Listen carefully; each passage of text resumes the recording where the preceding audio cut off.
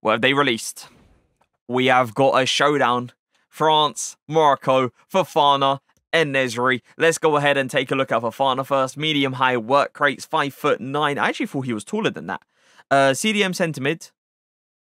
And he does look like a solid card, I'll be honest. He looks like a solid card. He ain't going to give you an amazing long shot ability, right?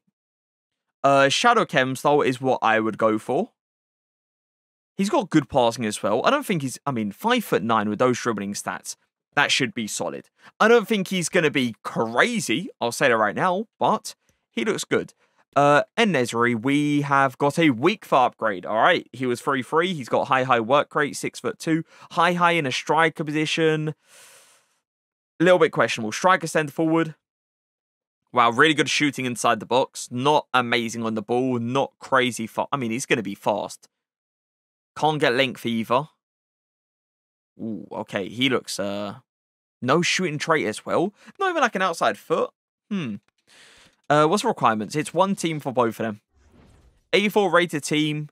And you must include an 86 rated. I don't know why they do this. 85 and higher. But then they put an 86 and higher. You just put an 86, he'll count for both of them. I'm not, like, I don't understand why they put both of them. And he is an 85 rated team, and you must include an 87. So Fofana's more expensive, okay? Especially including an 87 in there as well. The issue with that is, like, the 87 overalls are a bit pricey because of the World Cup Hero Pack needing 3. So, yeah, Fofana might be... No, I wouldn't say it's overpriced.